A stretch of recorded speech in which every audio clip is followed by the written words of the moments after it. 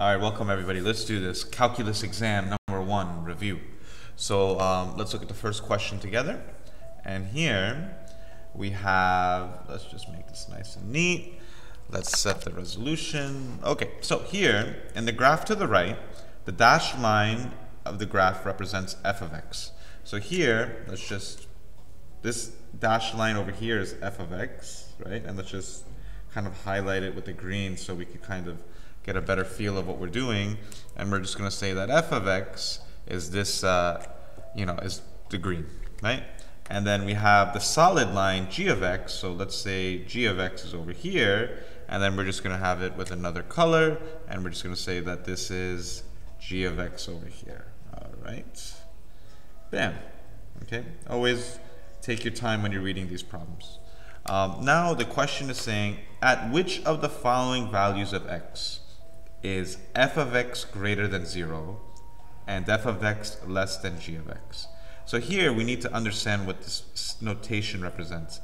If the question is asking for what values of x is f of x greater than 0, it's saying, this is saying, where is f of x above the x-axis? Okay, so let's see why this is the interpretation of that question. So here, our green line is our f of x. So here it's saying that where is f of x above the x-axis? And it looks like it's above the x-axis from -4, like from here to here, right? And from here to here.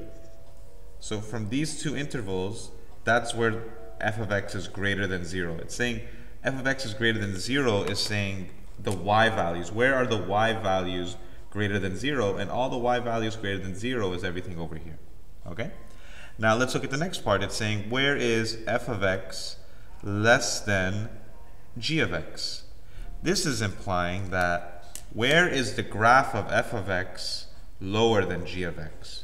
So where is the graph of f of x less than or below g of x? Okay, so here, just to go back to this first part, to highlight this notation here, let's use the right color, let's use this red. So here, to highlight this, notice that it's from here to here, right? This circle of the red right here is answering this part of the question. And now here, let's go use a blue to what part of f of x is less than g of x? Well here, where is the green line below the pink line? So here, the green line is below the pink line over here to here. All of this is where the green line is below the pink line. But now let's look at the answer choices. Here it's saying that x equals -3.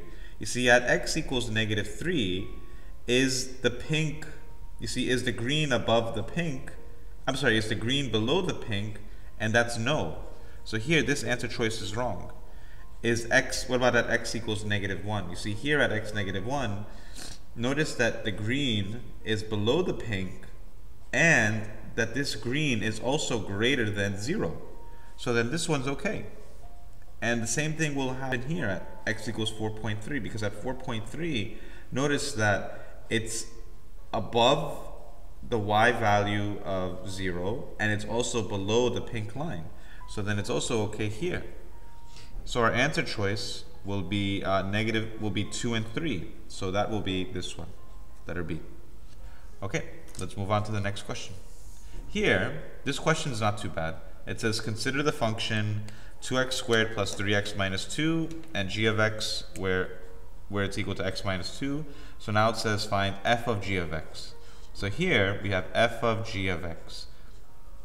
This is what we call a composition of functions. Composition of functions.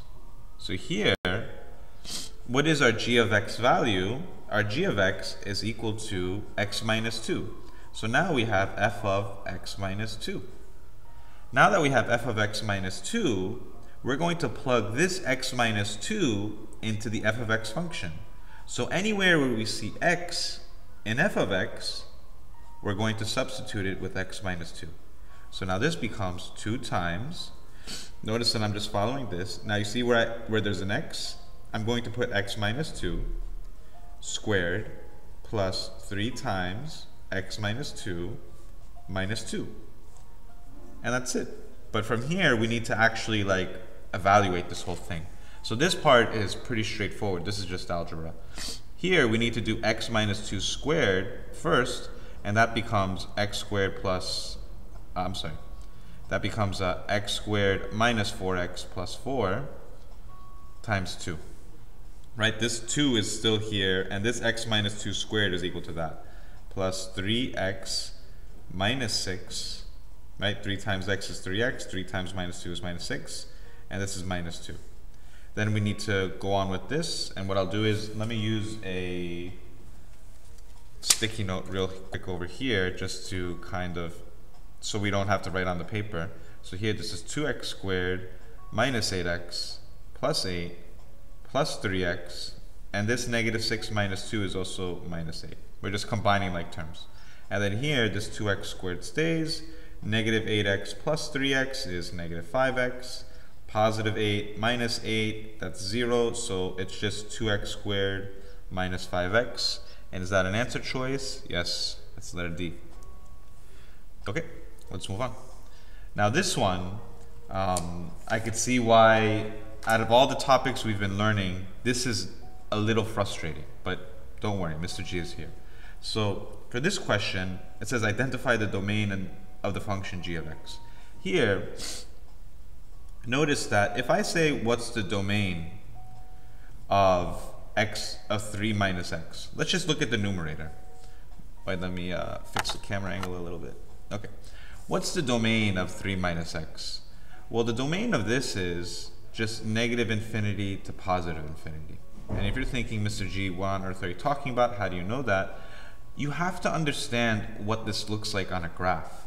What does 3 minus x look like on a graph? Well, if I have, y is equal to 3 minus x, or y is equal to negative x plus 3, this graph has to look like the y-intercept. Remember, this is my y-intercept. It has to look like this, and then it has to look something like this. That is the graph of this y is equal to 3 minus x. And the graph of this, what's the domain of this function? It goes to positive infinity, and it goes to negative infinity. So that's why the domain of the numerator is negative infinity to positive infinity. But let's take a look at this graph here. This x squared minus x minus 20, it has to look like some parabola, right? But now, where does that parabola look? Where is it? We've done this many times in Algebra 1 and Algebra 2. Notice that for x squared minus x minus 20 equals 0, if I factor this, pause the video and just factor this and solve for x. Okay? Now let's say if we solve it, it'll be x minus 5, x plus 4, and that equals 0. And then x minus 5 equals 0, x plus 4 equals 0, right? So x is equal to 5, and x is equal to minus 4. And now notice that if I plug in 5 into this function, I get 0. And you're not allowed to have 0 in the denominator. And you're not allowed, and for this one as well, if I plug in negative 4 into this function, like if I do, 5 squared minus 5 minus 20, I get 0. And the same thing happens if I put in minus 4. But remember, we can't have 0 in the denominator. So for this function, we know that the graph has to look like something here at 5 and something here at minus 4, and it has to be some u, right? That's what this function looks like. And what's the domain of this function? It's also negative infinity to infinity. But notice that the x values cannot be this. So basically the domain of this rational function, what is the domain of this function? Notice that it can't be, if this is 0, right? And this is negative 4, and this is 5, It could be everything from here to here. Notice that this is from negative infinity to negative 4. So then how do I show this as an interval? It's negative infinity to negative 4, comma. Now notice that there's a break. So we need a union. And then we need to show everything from negative 4 to 5. And let me make an open circle here too. So it has to be negative 4 to 5. And it's parentheses, right? Because we can't have x is equal to negative 4 or x is equal to 5. But then you also have any value from here to positive infinity. So then how do I show this as an interval? It would be from union 5 to infinity. And that is the domain of this function. All right? And what's this answer choice? It's right here. It's this one. So it's C. Okay. Welcome to calculus. I know this may seem like a lot, but it's not impossible. Okay, let's go to the next question here. Question number 4. Here it says the graph of f of x is shown to the right, and g of x is equal to square root of 2x minus 1. What is the value of f of g of 5? So here we want to find f of g of 5. So now just be patient. Notice that if we read this question, it's saying that the graph of f of x is here. This is f of x. It's this graph. And now here, what's g of x? G of x is not, there's no visual for g of x. We don't have a visual for g of x. It's not on this graph. They're just saying that g of x is equal to this function. It's 2x minus square root of 2x minus 1. So here, we need to do f of g of 5. And remember from yesterday's lesson, inside to outside. So here, what's g of 5? Well, g of 5, we have to put g of 5 into this function. So what's g of 5? It's equal to the square root of 2 times 5 minus 1. And that's the square root of 10 minus 1, which is equal to the square root of 9, which is equal to 3. So g of 5 is equal to 3. But now, you're going to take that g of 5, right? Remember, g of 5 is 3. And now, I'm going to put that over here. Like, I'm just going to substitute where that g of 5 is, and I'm just going to put 3. So then this is f of 3. But how do I calculate the value of f of 3? There's no formula for it. So what we have to do is we have to go to the graph. And if we look at this graph of what is the value of this f of 3, well, I just go to the x value at 3, and what's the y value? It's right here. It's at negative 2. And that's my solution. So it should be letter D. Okay? Let's look at this function here. Notice this is f of x is equal to square root of 6 minus 2x. Notice that the square root of x implies that x has to be greater than or equal to 0. That anything inside the square root function has to be greater than or equal to 0. So the way we solve this is, we say 6 minus 2x is greater than or equal to 0. And now, let's just solve for the inequality. So then I say minus 6 on both sides. So now I have negative 2x is greater than or equal to minus 6.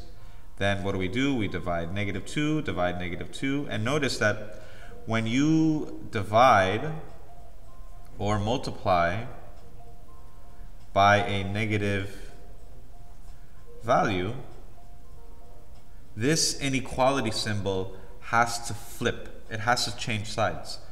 A value, if we divide or multiply by a negative value, the inequality flips, and then we'll put that in quotations, right? So then here, this becomes x. We divided by a negative 2, so this inequality flips, and then it's x is less than or equal to 3. But then how do we express this in interval notation? What I want you to do is pause the video and try and express this in interval notation. How do you show all the values that are less than or equal to 3? Right? So how would you show this? X is less than or equal to 3. Just think about the number line. If this is 0 and this is the value of 3, this inequality states that it's all of the values less than or equal to 3. So what are the values less than or equal to 3? It's everything here. And notice that this is going to be everything from negative infinity to 3, but we also have 3 because there's that line over here that shows that you have the value of 3. So then this is your solution, and that should be letter B. Oh no, not letter B, letter E, right? Because, oh, B is the trap because we have 3, so it has to be E. Okay, let's move on. Let's see this question here. What I'm going to do is I'm going to pause the video and take a break, and then I'm going to go on with the rest of the video.